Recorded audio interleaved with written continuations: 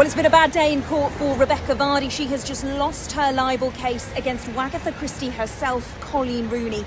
She was trying to clear her name to prove her innocence after Rooney famously accused her of leaking stories to the press. You'll remember that incredible post back in 2019.